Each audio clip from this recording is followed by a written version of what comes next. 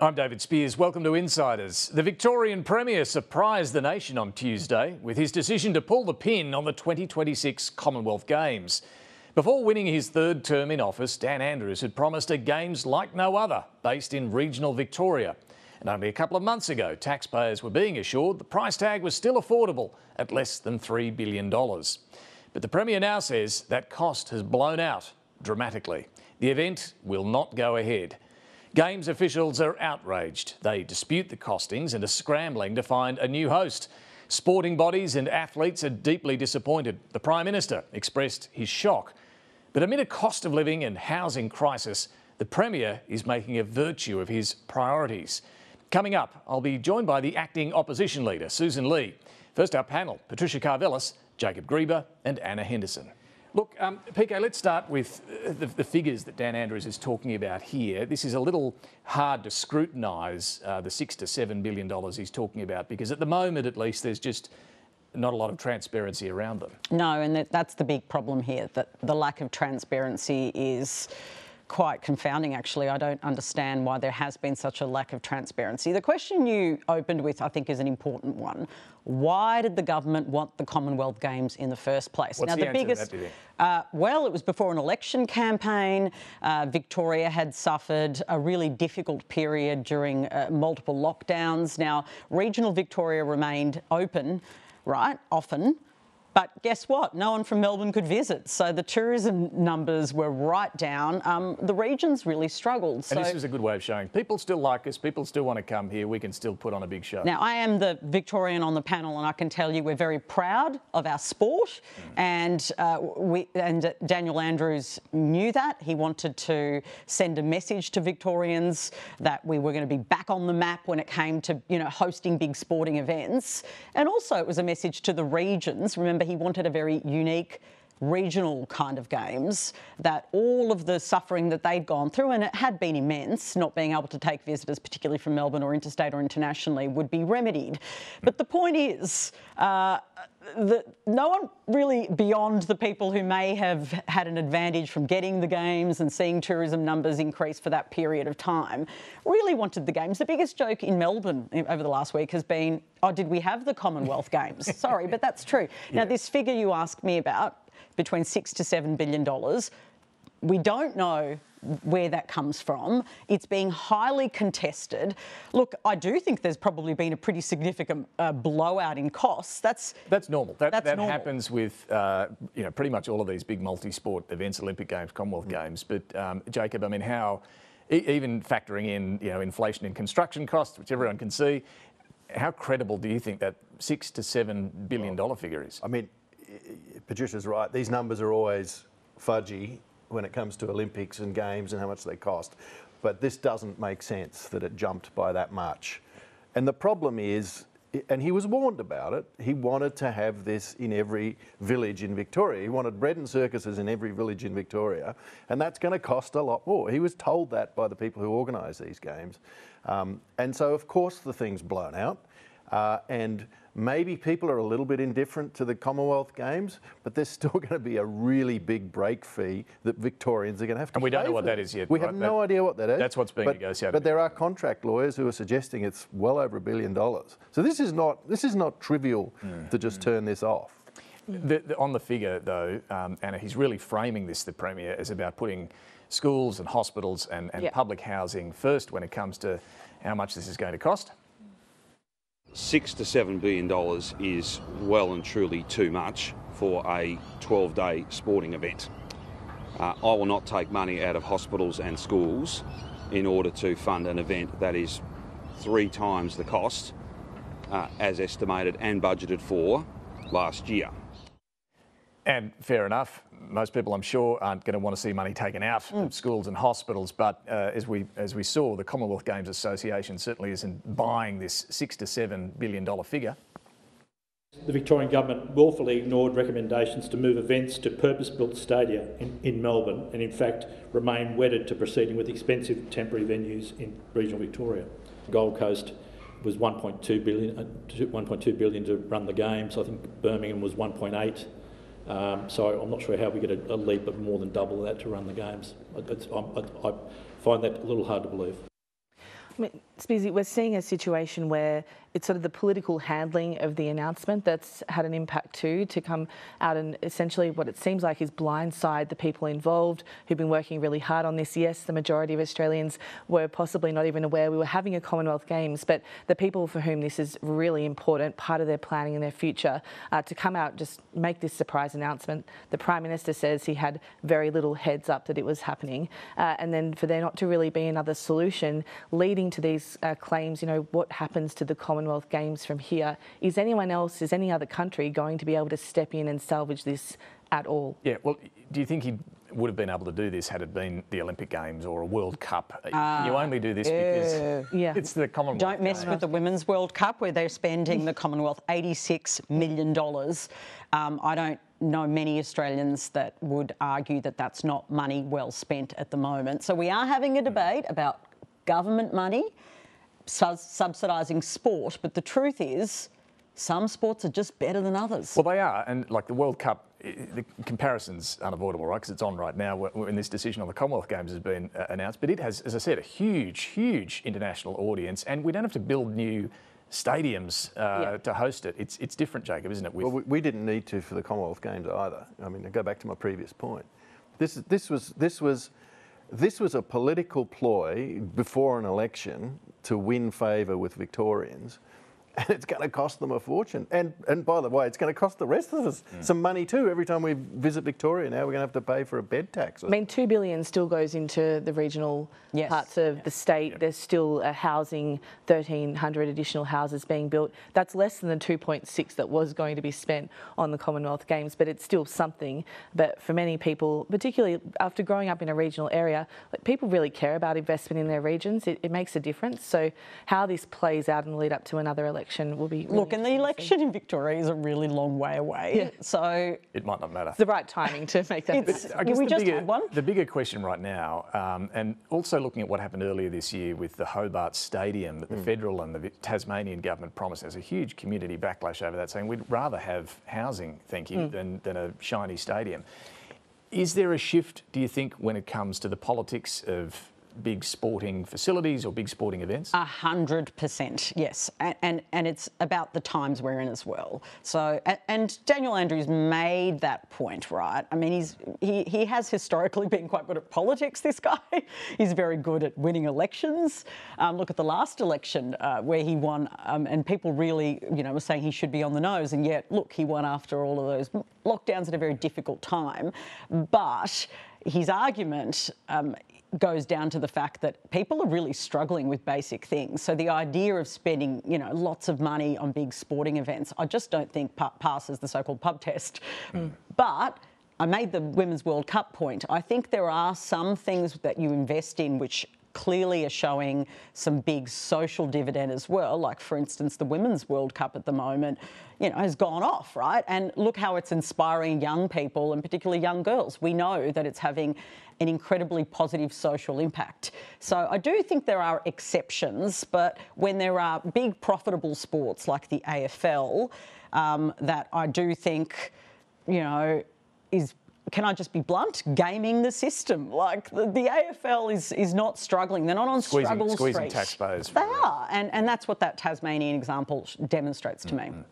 What about the role of federal funding in this Commonwealth Games decision? Nothing had been nailed down, nothing had been committed. Victoria asked initially for a 50-50 split. They were never going to get that, but my understanding is the Commonwealth was looking at a roughly 10% contribution, which is what happened in the 2018 Commonwealth Games. But waiting for the business case. Yeah. I think they were waiting for the business case. It wasn't in this budget because they were waiting for more information from Victoria. And then the new information was, actually, we're not going to go ahead. They did get some more information, though. They did. And then the cancellation. So they too are scratching their But was this a decisive factor in the decision, do you think, the role of federal funding? Dan Andrews says it wasn't. Well, he says it wasn't. So we can only go by the public comments he makes. I think that he just didn't want to spend this money anymore because I just think the state's finances are being crunched. But again, it goes back to the original point. Don't make the promise to start with. It was probably quite obviously always a problematic idea, and you know, you've got to be solid on your word. And I think it's interesting how it's playing out federally too. Just one, sorry, but the brand damage to Labor, and we're hearing this from the federal Liberals. Oh, the PM should intervene, brand Labor. And I think you've noticed that the Labor Party federally is like distancing themselves very much, aren't they? Yeah, well, it's a really shabby affair, and it's that sort of government by press release that the former federal government was accused of doing over and over again, and you've got a really big example of it now at the state level, and it's damaging the Labor brand. But it didn't resonate in the UK. The front pages didn't carry a dramatic story about it. It was covered, but it wasn't a huge issue in the country where you might expect there might be more to say. So in terms of that, the only other country that appears to be able to afford to host these things, right? Well, the second country on the medal table. That's the other issue. You know, Australia often wipes the floor at the Commonwealth Games. It's not a world event. So for many sports, apart from lawn bowls, I'm told, there are other big international competitions that are more even than the Commonwealth Games, and so it doesn't affect in the same way the athletes' preparation for those big events. All right, well, time to talk to the acting opposition leader, Sussan Lee, our guest this morning. And to take us there, here was the opposition, turning this into a test of leadership for the Prime Minister. This is Australia's reputation that has been damaged, so therefore the Australian government needs to step up and make sure that it protects our international reputation. This goes far past just our sporting reputation. This goes to the sovereign risk of doing business with Australia. So I think Anthony Albanese, by his refusal to engage on this at all, as his sport minister has refused to engage, needs to step up and show some leadership. It is a national issue. It is about Australia's reputation. It is about brand Australia. And when I listened to the athletes this morning on your program and others, I mean, it's heartbreaking when you consider what they've done in terms of their training, what this means for them. And we actually need a Prime Minister who takes responsibility for Australia's reputation when it comes to sport. I take the Victorian government at face value in terms of the decision they've made and the factors that went into that, and you know, they've described not just a small potential overrun, but really a significant difference in what they believed would be the ultimate cost in delivering the games, as against what they believed would be the cost when they first walked down the path of pursuing the games. So I don't doubt that, and I do respect the decision that's been made. There is a sense of disappointment, clearly, but we get it, and it's now, I think, a matter of moving on. And for those of us who live in regional Victoria, I think it's a matter of working with the Victorian government to see that the lasting benefits beyond the games, which were being promised as part of the games, actually come to pass. Sussan Lee, welcome to the program. You've said you want the Prime Minister to take responsibility on this. What does that mean? Do you want the federal government to pick up the tab for these games? Well, David, if our athletes behaved like Daniel Andrews and Anthony Albanese, we wouldn't win any gold medals, because those two, frankly, have just given up. So there is no leadership from this Prime Minister. And there are many things that he could be doing to restore our international reputation. Like By the way, where is Annika Wells, the Sports Minister? Happy to pop up in a photo op with the Matildas during the week, but nowhere to be seen. Missing in action. Radio silence. You just heard Richard Miles bumbling and stumbling, nothing to do with us. There really is an issue of Australia's international reputation. This is an international embarrassment. So just coming back to the question, do you want the federal government to pick up the tab? I want both Daniel Andrews and Anthony Albanese to explore creative solutions. The problem with this is it's been presented as a binary choice, David. It's been presented as it costs $7 billion or you don't have it at all. How about looking at alternatives? How about looking at other states, other nations stepping in? How about having the reasonable conversation with the Commonwealth Games Federation about how we can help, how we can take responsibility? Now, the Commonwealth supported financially the Gold Coast Games, and no doubt they would have tipped some money into this as well. We don't know the details of that conversation. But I don't accept that as our Prime Minister, Anthony Albanese, can simply step back and take no responsibility. And I've got a suggestion, by the way, for all of the athletes.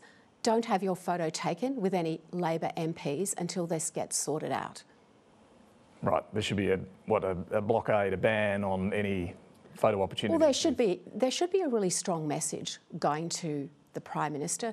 already there's a strong message going to Daniel Andrews that this is just not good enough. The Prime Minister, he didn't bid for these games. This was not his idea, but you're saying he now should, take charge of sorting out where the Commonwealth Games should be held in 2026? He should take some responsibility. I'm not saying he should put the games on at Commonwealth cost at any cost. I'm not saying that at all.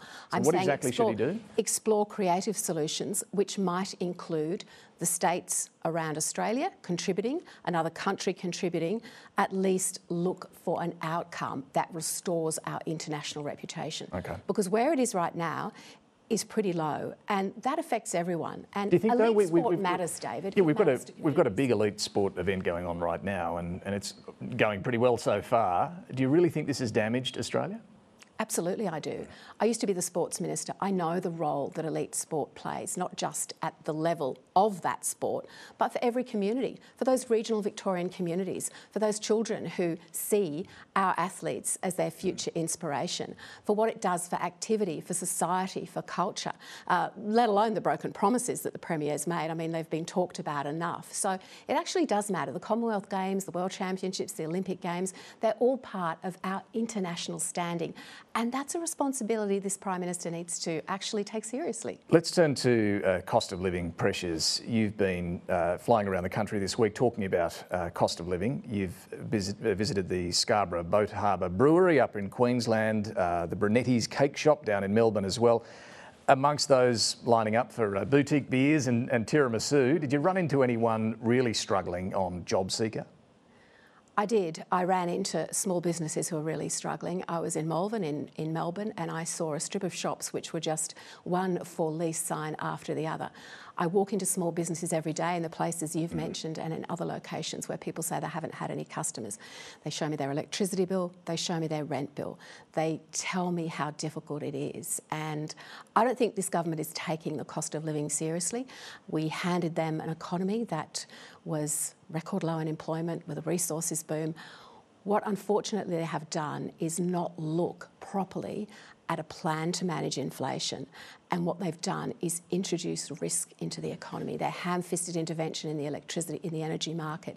They're playing with industrial relations, and the effect that this is having, I'm seeing the effect of what they've done since they came into government on our small businesses and workers. The question was about JobSeeker, and one of the things they're trying to do is increase the rate of JobSeeker. This was announced in the May budget. Have you decided yet whether to support that? Well, Peter Dutton talked about people who are on JobSeeker being able to earn more and therefore encourage them back into the workforce. So I think that's a good thing. Well, just on that, given you've raised it, this was the centrepiece announcement from Peter Dutton in his budget reply back in May. Do you know yet what that would cost? We know that it would introduce productivity into the workplace. But what would it cost? We'll go through those costings. But right now... You don't have them yet? Well, businesses are crying out for workers, David. All of those costings and all of those policy details will come. But politicians need to know what something costs before committing to it, surely. But more importantly, they need to attach themselves to a principle. The principle here is that the economy has record low unemployment, and that for you as an individual, your pathway to a better place in life is always through a job. Let's help you. Let's not punish you. Let's not demonise you. Let's support you. Don't you need to work out what something costs, though? And we will. And I'm quite relaxed about a strong policy position that backs in our job seekers in due course. Right. When will we see the cost of it? Well, we'll see the cost in due course. It's not for me to actually give you a date here on your program. But so it is for me. It is still coming. It is. But it is for me to say that these principles, another one we took was the pensioner workforce bonus, how we break down barriers to employment so we can make the workforce more productive. This is critical because this is what we need to do to actually add productivity where the government is taking it away. If the government won't take up that uncosted idea, will you still vote for or against their increase in JobSeeker? Let's see the legislation. Let's have a close look at it.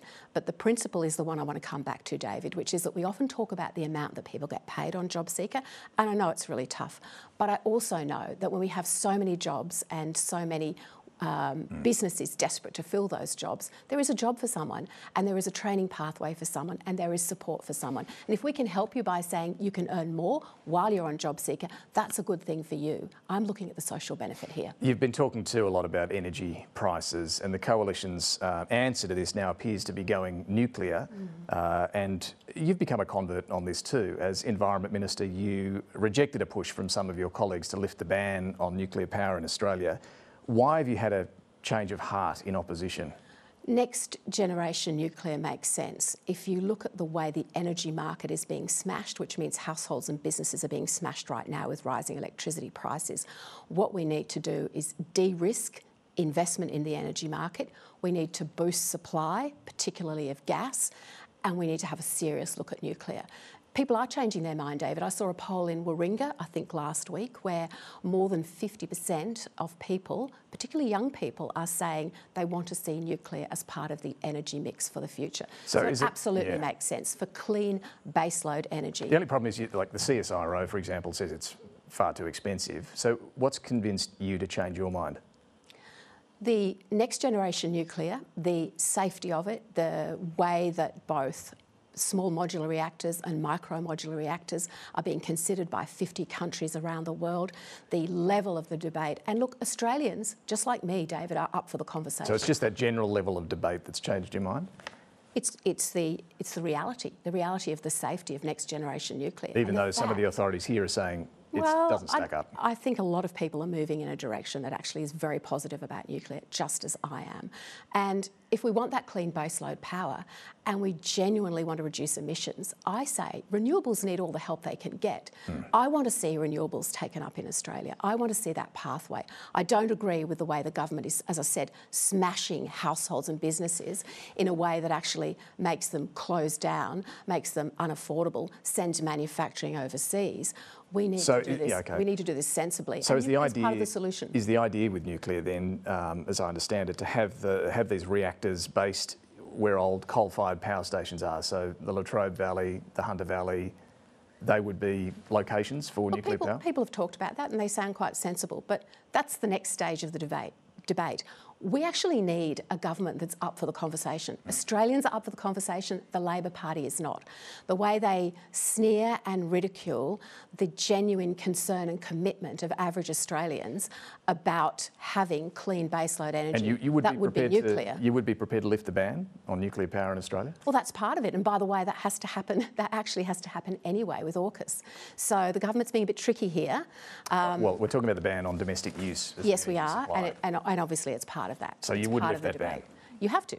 You have to remove or alter that provision in the EPBC Act. Right, so that's now coalition policy. Well, let's wait and see what the government proposes. It's not about whether it's coalition policy or not. It was something I was looking at as Environment Minister with respect to the AUKUS initiative that we brought in when we were in government, David. Let's turn to the voice to Parliament. The Liberal Party wants to legislate an Indigenous voice. Can I ask, why do you think Australia needs such a body? We need, as parliamentarians and as organisations across this country, to do all we can to close the gap in Indigenous disadvantage. So I want to see constitutional recognition of our first Australians. We've had that on our policy platform since John Howard, when I came into Parliament. The problem is that Anthony Albanese has tied that constitutional recognition of our first Australians to a concept called the voice, which he cannot explain. My question is about why you think we need a voice, a legislated voice. Why do you think we need it? We would discuss what the legislated voice looked like and how it operated. Remember, we started local and regional voices when we were in government. So I have actually seen the way this has played out in regional communities. What difference would it make? I mean, there's an argument from the No case that this would be more bureaucracy, another layer of bureaucracy. We've got too much bureaucracy, but you do want this legislated voice. You don't think that would be unnecessary bureaucracy? Well, we would do it and we would support a model that didn't have unnecessary bureaucracy. So the voice is important in the way that it may close the gap and in the way it may improve the lives of Indigenous people. But remember, there are a lot of organisations, there are a lot of initiatives that are already in place. I've watched many of them over the years. But you think the voice could close the gap? Do you think it would re-racialise Australia as well, having a uniquely Indigenous voice to Parliament, or not? Look, it's not an expression I'd use. I would always see it in terms of local communities and the practical outcomes that make a difference to them. And what I would like to see in a legislated voice is that local approach. I'm not seeing it. By the way, we don't know what the constitutionally enshrined voice would look like because the Prime Minister seems to refuse to explain it. No, and we don't know what the legislative voice would look like either. But you have said this morning. But all legislation, but David, all legislation requires exposure drafts. Sure. It requires conversations. It requires debate. I mean, it requires all all the things that actually produce good legislation at the end of a process. And that's what I want to see. But I want to see it link to local communities. So it's not one national body coming out of Canberra. It's a voice that comes from each community, because every community has a different view, and so they should. But you have said here this morning that you do think a voice could help close the gap. So what is the concern about enshrining that in the Constitution? The way that the unnecessary bureaucracy would be associated with a constitutionally enshrined voice. We've said that's risky, we've said it's unknown, we've said it's divisive, and we've said it's permanent. Why do you think it's risky? Just explain to me who you're relying on to suggest it would be risky to enshrine this in the Constitution. Well, when you talk about litigation through the High Court with executive power and the reach and influence of the voice, that to me adds risk. The risk is the slowing down of business decisions. Are you relying on anyone's advice here? Because there's a long list of former High Court Chief Justice Robert French, who says there's little or no scope of constitutional litigation. Your Liberal colleague Julian Leeser, who says this is safe change. I mean, experts from Brett Walker to Anne Toomey are all very comfortable with this. Who are you relying on? There's experts saying lots of different things. Like who? Well, there are experts in the Yes case who said things differently earlier on in the Yes case, and I don't want to name individuals. But in describing the reach and influence of the voice and the way that it would entrench bureaucracy and slow down decision-making, that's what concerns me. Because I've seen how decisions in this country have been slowed down to the detriment of local communities. But that's not the view of most of these experts, the overwhelming majority of constitutional experts. Well, David, constitutional experts have their place. Ordinary Australians and their views also have their place. And by the way, this is a debate that needs to be between ordinary Australians. But so when you're talking about constitutional I'm not lecturing risk, anybody. No, but when you're talking about constitutional risk, as you are, surely you've got to listen to some constitutional experts. And the reach that the voice would have via the executive power of government and the description of how it would be able to influence every area of government tells me that it would have considerable power, and that power would be risky, divisive, and is unknown. Now, if all of this is going to work well, why hasn't Anthony Albanese called a constitutional convention? Why aren't we having the debate? That's what the Uluru dialogues were. Well, he's actually saying, we'll do this afterwards. You know what? If I was someone who supported the Yes case, I'd be pretty disappointed in the Prime Minister right now. He's avoiding the question, not fighting for his point of view. You heard that this week on his interview on 2GB, where he got abrasive, he got snippy, he backed away. He said, it's not about treaty, it's not about this. He didn't even step up with the courage of the argument that he should be having for the Yes case. And as I said to Parliament, David, it's okay to vote yes. It's okay to vote no. I'll be voting no with a heavy heart, because this is not the model that will produce the outcomes that I want to see and that I know are missing. Just finally, on the challenge to your pre-selection, people in leadership positions in the Liberal Party aren't often challenged for pre-selection. I think the last was John Hewson. Scott Morrison stepped in the last term of Parliament to protect you from pre-selection. Do you think Peter Dutton should do the same? Well, David, it's a good question for you to ask, and people are asking me those questions, and you won't be surprised that I can't go into the details of party decisions and processes. I will say this, though, I've been proud to be the Liberal member for Farrer since 2001. I stand by my record. Anyone can put up their hand through a pre-selection process. I agree, it's a bit unusual. What I'm fighting for is the people that I meet every day. When I hear that more than 50% of Australians, if they got a bill unexpectedly today, they wouldn't be able to pay it. But I guess that's what gets me up and gets me driving. The question is, I suppose, about process here. Do you support a rank and file pre-selection, or do you think the leader should step in again? Rank and file pre-selections absolutely should have their place, and if I go through that, I'll go through that. I can't talk about the details of it because the party rules prevent me. But would you rather Peter Dutton step in and stop it? I'm very happy to put myself forward on my record as the Liberal member of my seat of Farrer for 22 years, And David. is Peter Dutton supporting you? Absolutely. Yes, he is. Sussan Lee, thanks very much for joining us. Thank you. Well, coming up, what are universities going to look like in the future? The government has embarked on some higher education reform. We're going to talk about that. Let's return to our panel, though, right now, with Patricia Carvelis, Jacob Grieber and Anna Henderson, and an errant microphone. Look, just to pick up on what we heard there, Patricia, the pre-selection contest, it is pretty rare to have a deputy leader facing a challenge from within the party. Those I've spoken to in the party suggest she'll be okay. They expect this challenger, Jean Haynes, to maybe get 20-30%, but you don't know, right, with any sort of contest like this. What do you think? How worried should Sussan Lee be? Look, I think it's more of a broader question for the Liberal Party. Here we have the most senior Liberal woman in their ranks, their deputy leader, a party that has diagnosed itself, by the way, in its own report, the Loughnane-Hume report after the election, with having an issue around gender that they must address. And what? They're trying to roll their deputy female leader. I mean, that's extraordinary. It's hopeless, actually. It is. And as Julie and Lisa said on my program this week on RM Breakfast, just plugging my show there, no shame, but there was a story that Nikki Sava wrote, a column saying that he might also face a challenge. He says he's not facing that challenge, but in relation to his views supporting The Voice. And he made the point about Sussan Lee that perhaps all of these people might want to run in seats that the Liberals need to win at the next election. There are many seats that the Liberals lost. Look, I think she's probably going to be safe. At the end of the day, I think Peter Dutton will probably intervene if it gets to that stage, just like Scott Morrison did. But I think it's a pretty extraordinary set of events that you would, target one of the more senior Liberal women in the party. I think it speaks to some bigger issues that some of the membership perhaps are having that need to be addressed. I just think it's extraordinary. Yeah, all right. Well, let's turn to the jobs figures that we saw this week, Jacob. Red hot jobs market, still 3.5% employment. What's going on here? I mean, 12 interest rate rises don't seem to have made much of an impact on the state of the labour market. It doesn't really feel like we're about to go into recession with numbers like that, does it? No, and now look, the jobs thing is to some extent a little backwards. It takes companies a long time to hire people. It's a process. It's rumbling along. There are signs the economy is slowing. Hospitality, tourism, those sectors are getting hit hard quick. But the overall jobs market is still red hot.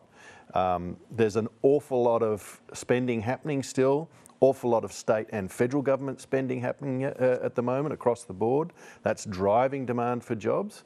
And some economists are saying the only reason the jobless rate hasn't gone even lower and that we would be in the middle of a real price sort of spiral upwards is because we have high immigration. That's taking the edge off. So it's a tricky conundrum for policymakers. Very difficult for the Reserve Bank to deal with this. Well, it is, because we know the incoming governor, Michelle Bullock, has talked about needing having a higher unemployment rate of 4.5% to have a sustainable economy. Tricky one for the government, though, to back that sort of view in. Yes, that might be the forecast, but they don't want to see unemployment rise necessarily, is the point they're making. And there's a real debate going on at the moment about what the Reserve Bank's aim should be, getting inflation down, but also achieving full employment. And how do you define full employment seems to be the real sticking point, Anna. It's becoming awkward, isn't it? Because we know that 4.5% is what Michelle Bullock has said. The RBA talks about that band being in the low fours, but that means that Australians are going to lose their job. Despite these interest rate decisions, that's not happening. Where does this go? Does the government take on the ACTU's suggestion around changing what the definition of full employment is, making it a lower figure? The ACTU want a definition of zero involuntary unemployment. Jim Chalmers told you during the week, PK, that he supports an objective of good, secure, well-paid jobs for everyone who wants one. Why do these definitions matter, and is there a difference between the two there? Look, I think Jim Chalmers would argue that there is a difference between what he's saying and what the ACTU is saying. He hasn't backed in the ACTU's position, but there is a lot of nuance and grey here. There is a jobs paper that will be released in a few months setting out the government's kind of ideas and objectives around some of this. And it is a tricky one, but, the RBA has also paused on rates a couple of times, still with unemployment at the level it's at. So it's not sort of chasing it down. It's obviously looking at other factors as well. But I think the ACTU is raising important questions, though, in the discussion about what we're happy to settle at in terms of an unemployment rate. I think people do know that things are getting harder, but when Jim Chalmers talks about these well-paid, jobs... Yeah, secure jobs. Right. Yeah. Is that a sort of legislated objective, or is this a politician who's trying to talk about something which I don't think many politicians would contest. Like, is a politician really, Jacob, going to say, oh, I'm against well-paid, secure jobs? Like, I mean, in terms of the definition of full employment, you can redefine a donkey as a giraffe all you like. Great. The problem is still going to be you might create way too much wage pressure than you want. And the consequence of that will be higher interest rates, and that will hurt the government just as much. So call it what you will. It's an important debate, and the central bank and the incoming governor has made it clear that she thinks it's around that neutral rate, that awful Nauru concept that, you know, is hard to get a grasp on because you don't actually know what that is. This is the non-accelerating rate of inflation. Which is in the low 4s usually. She's suggesting it's in the 4s. We're now 3.5. The government and the unions are sort of suggesting let's make the definition more about well, we don't really know. But the government's not denouncing her view, though. No, but... And that's key. Yeah, the point is we don't really know. The inflation figures that are coming this week are going to be really interesting, right? If they show that inflation is continuing to fall with this really low unemployment rate, it's a similar thing to what's happening in the US, actually, very at the moment much as well. Their jobs market's remaining red hot while inflation's coming down. But so their maybe it's inflation's a new coming normal. down, Anyway, during the week, the Treasurer also produced the first of these well-being budgets that he promised in opposition. The idea here is to look beyond just the dry economic stats of CPI and unemployment and GDP and look at things that really matter to people. 50 different indicators have been measured. Problem is, some of them are quite a bit out of date. The idea that mortgage holders are finding dealing with their house costs better. Well, that's obviously not the case anymore. That's a few years old, that number. And the mental health numbers predate the COVID pandemic as well. But look, the Treasurer acknowledges there's certainly some room for improvement. The wellbeing framework is really about the longer term, broader trends in our economy and our society. We've been upfront in the document in saying there are areas where there are data gaps, where we've had to rely on different kinds of information. But part of the motivation is to make sure that we can do a much better job of measuring things. It's a work in progress, in other words. In the long term, this will be worthwhile as an additional read on how we're all going. But what do you think at the moment? Is it worth much? I think it's a shame that on two pretty critical points that we as a nation are following so closely around how much money you're spending on a mortgage and around mental health, that they didn't have the ability to get more up-to-date data, because it immediately kind of suggested, well, how much can we rely upon this report to tell us the story of what's going on? Life expectancy's up, chronic illness also up. I thought it was interesting to see that more full look at what Australia is coping with, but the fact that some of that data was out of date, which the government says it couldn't help, I think is a shame for the message. Yeah, Jacob, what do you think? And who is this for? Is this for the public or is it for the government? What's the idea here? Oh, that's a really good question. I mean, in terms of the data is always out of date. You know, the Hilda thing is always old. You could argue. Just explain what the Hilda is. The longitudinal. Let's not get too nerdy here, but the longitudinal state of people's finances over time, and that's produced every year already. Family. Yeah, it's every few years. Yeah. Right. Or the census. It's a year after it comes out. You know, after it's done. So old data. Yeah, I have some sympathy for Chalmers on that. You could also have got most of this stuff from the ABS website on any given day. He's just collated it into a nice document. So to go to your point, who's it aimed at?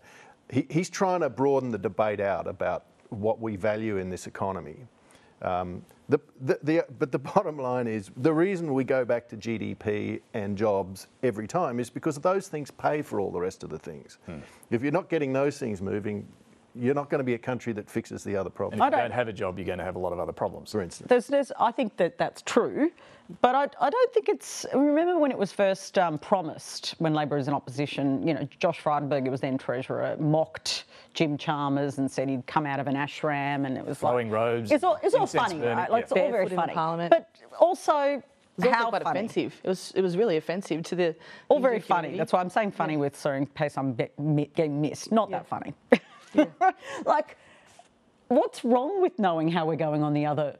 As journalists particularly, we should be very curious about our broader well-being and how we're going on all of the metrics. And for voters too, right? A number of other countries do this already, New Zealand, Canada and so on. If voters want to have a way to measure the performance of government beyond those economic stats, they might be really interested. They might care a great deal about mental health, for example, or whatever it is.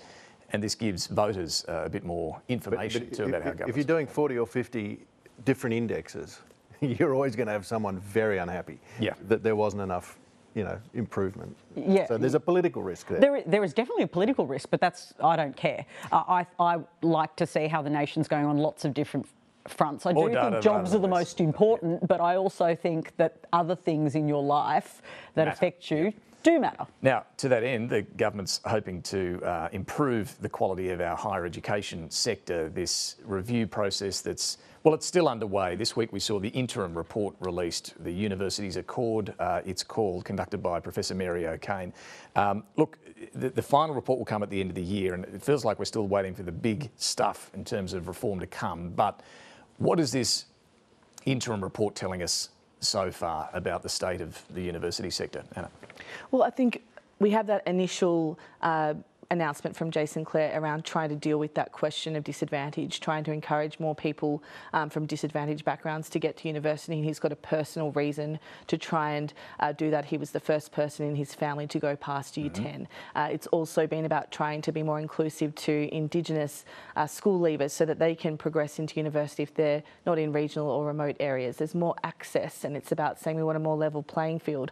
But some of those bigger questions down the line about how to massively increase the number of people going to university seem very challenging for the government and very expensive. And also just the idea that our economy is changing, that people will be required on much more occasions to have a tertiary education. That's a big change. Well, it is, and I want to come to that. I mean, the initial step, though, that's been announced this week, helping get more Indigenous students in urban areas into university, seems like a no-brainer. If that can be achieved. Really important. Yeah, but the tough one is going to be unscrambling the changes the Morrison government put in place. This is the job-ready graduates idea that has meant teaching and nursing degrees and so on, deemed in high demand, were really slashed in price, but humanities courses really jumped, so arts degrees and so on. Now, the review, the universities and the Minister, Jason Clare, all agree it's just not working. It has not worked. It hasn't worked. The intention the government had was by changing the rates that you would create an incentive for some students to do teaching and nursing rather than arts. We've got more people studying arts today than we did a couple of years ago. Different groups have got different ideas about whether you get rid of it altogether. Yeah, and that's the thing, PK, it's not being unscrambled just yet. No, and actually there was a lot of disappointment from the humanities sector about that the government hasn't been more bold or done something earlier. So I think they have disappointed on that front. But as you rightly point out, it's a lot more complicated. I mean, I was like, can't they just sort it out? But it's clearly a lot more complicated and has implications. For instance, the cheaper degrees, what do you do with them? Who pays? How do you afford it, particularly given the situation we're in? Jacking up the fees for teaching students, nursing students ain't necessarily politically easy. But we all knew when it was introduced that it was deeply problematic for so many reasons. I mean, the numbers speak for themselves. The fact that we've got more people studying humanities in this country, we should celebrate the fact that we're good at humanities. and I clearly the government wants to move to that culture, but actually paying for it is a whole different proposition. Paying for it, Jacob, because this report also indicates we're going to need, 300,000 more uni students by 2025, 900,000, so nearly 1 million by 2050. Who is going to pay for that? Amazing number and an amazing cost. And good on Jason Clare for actually, getting this committee to ask spiky questions or come up with spicy answers. I can't remember the phrase. I like spiky. Spiky or spicy. Spiky. We do need a proper debate about this. I think what's been really interesting with the policy that the former government had by raising the cost of humanities degrees and lowering the cost of nursing and teaching kind of has highlighted people are still racing into humanities degrees. There's been it hasn't killed the demand. Cost is not. And it's an interesting thing. Are students saying, is university about learning how to learn, or is it about getting accredited for something really specific? Now, you come out of university, you've got a 40-year career ahead of you. Maybe these kids live longer, they've got a 50-year career ahead of them. Do you need to have a specific set of skills on the university sticker, or do you need a broader set of skills that help you develop multiple careers? Now, that debate's wrapped up in all of this, and it's interesting to see the government having a go at it. Look, it's not going to be easy, but yeah, you're right. The process here of having a proper review, leaving everything on the table, considering it, feedback, let's consult on this, is the right way to approach it. Look, a final one. This week we saw surely one of the nation's highest paid public servants, Catherine Campbell, suspended without pay. This follows the damning findings in the Robodebt Royal Commission. Catherine Campbell was the Secretary of the Human Services Department. She was then moved after Labor came to office to a senior role in AUKUS. They decided not to get rid of her altogether, but put her in an advisory role in AUKUS. But she has now been stood aside effectively, as the Prime Minister confirmed. I think that action which is taken, of course, most people who have a look at the human tragedy that was caused by Robodebt and the findings of the Royal Commission are very, very clear about failings by the Morrison government and indeed before, going back to when Scott Morrison was the minister, but also some failings with the bureaucracy as well, and it's appropriate that there be a response to that. Yeah, so my understanding is the Royal Commission was handed to the government on the Friday. They delivered this news to Catherine Campbell on the Monday, so pretty quickly. And it was Glyn Davis, the head of the Prime Minister's department, who interestingly is one of the very few who's seen the sealed section of the Robodebt report, the Royal Commission report, who made this call. She is the most high-profile scalp now of the Royal Commission to start with.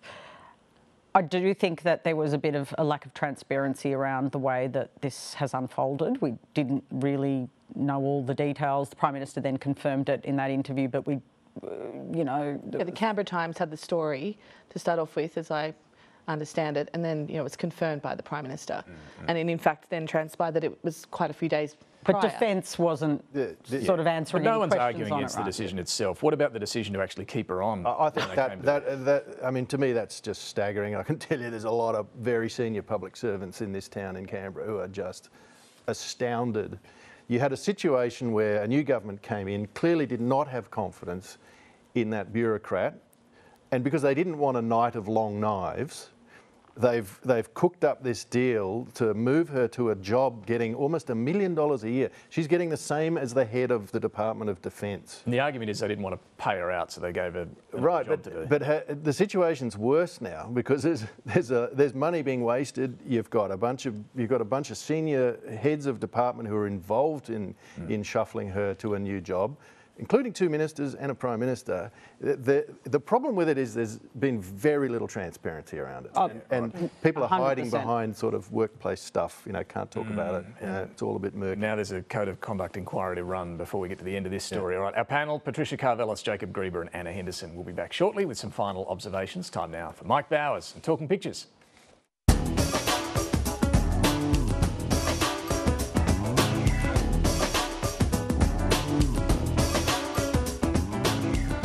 I'm Mark Bowers and I'm photographer at large for The Guardian Australia. I'm talking pictures this morning with Amanda Kopp, who's the political correspondent for the Community Radio Network and National Radio News. And a very warm welcome. Thank you very much, Mike. Amanda, you've heard of the Voice to Parliament. Well, now there's the pamphlet for the people, as the AEC seems to have just published straight up without any editing, formatting, just put them straight up. Yeah, it's pretty alarming and they just go straight up on the website. Yeah. Kathy Wilcox has summed it up beautifully. For such a simple sort of yes-no answer, there's an awful lot of words involved. Can we condense all we hope to achieve into 2,000 words for the yes campaign? And for the no campaign, how do we stretch something bad might happen out to 2,000 words? Yeah.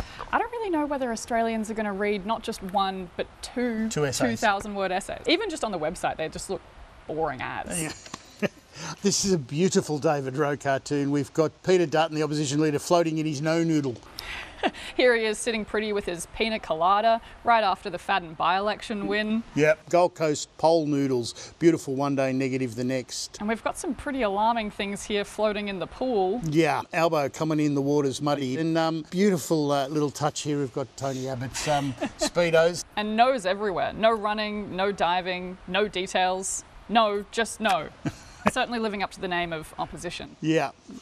lovely Brett Lethbridge, who's channeling the Voice, the reality show from Channel 9, going off as the women, regions and old people aren't really responding to it, and it's the young holding up the vote. I know, it's just the young people in my generation. Mike, what are you doing in the boomers? I'm not responsible for my entire age group. Amanda, there's the Commonwealth and then there's the Victorian state wealth, and Dan said no. Lovely David Rowe. The second thoughts dash as he's making for the door here, Commonwealth Games 2026. Yeah, we've got Dan Andrews looking pretty relaxed here, to be honest, and it sort of reminds me of his press conference. I've made plenty of tough decisions in my time as Premier, but this wasn't one of them. I wonder whether this got any scent to it, this little whoosh of air here. I really hope not.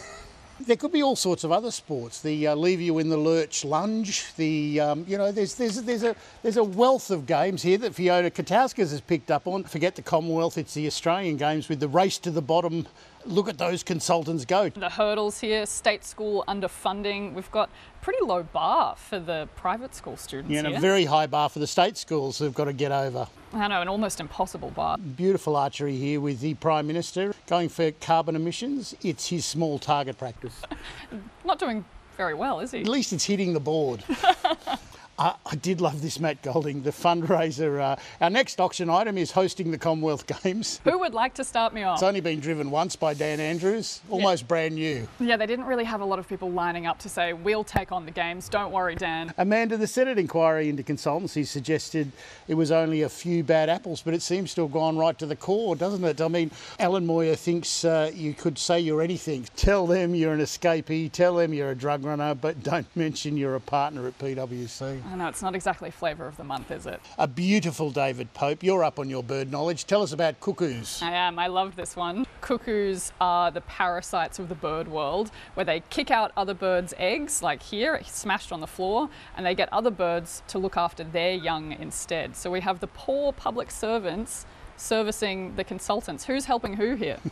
I think they're onto us. Thank goodness we're now indispensable. Finally, John Kudelka is making a statement. I'm still calling it the bomb. The Bureau have met here. They're walking in. On the bright side, I don't have to get up that ladder so often these days, as there's no days since the hottest day on earth. Don't you love some existential dread to end the week? Yeah. It's been a great pleasure unpicking the events this week. I'll let you do the honours. Back to you, Spearsy. Amanda, Mike, thank you very much. For that, let's get some final observations. Anna, to you first. So there have been 437 referrals to the NAC so far, but only 12% relate to what they're describing as well-publicised matters. So therefore, a substantial number of referrals, will see where they go, that don't relate to issues that we are in the media aware of. Interesting. Jacob. Spiky. Like 1970s fashion, industry policies coming back with a vengeance. Interesting debate kicked off last week by the Productivity Commission. Government doesn't agree that, the criticism of using public money to set up things like battery factories in Australia. Interesting debate to roll on that. Yeah, long way to go on that. PK. Okay, I'm in full World Cup fever. Have you, every opportunity to bring it on. And this week, the Gender Equality Symposium is on Thursday and Friday, led by Penny Wong and Annika Wells, who is the Sports Minister, who, can I say, was speaking about 20 minutes after Daniel Andrews made the announcement and addressed the cancellation. Right. I think Sussan Lee said she hadn't spoken. She had. She was next to the Queensland Premier. But this is going to be a really key event. It was funded by the government as part of sort of a legacy for the World Cup, and will be about, they'll meet with the Afghani women's soccer team. It's all about women's leadership, and I'm really looking forward to that this week. Good one. All right, thank you all very much for joining us this morning. Now, we mentioned earlier the wellbeing budget. One measure that wasn't included was the pub test, or more precisely, the schooner test. We'll leave you with Sussan Lee's front bar concern about the cost of living squeeze. Thanks for watching. I visit businesses where their electricity bill has jumped 30%. I talk to people who are sitting having a quiet beer in a pub on a Sunday afternoon and working out that, they'll get 3 schooners from their jug of beer and then they might have to go home. I mean, this is awful for a lot of Australian families. You're making us all feel very excited about being here.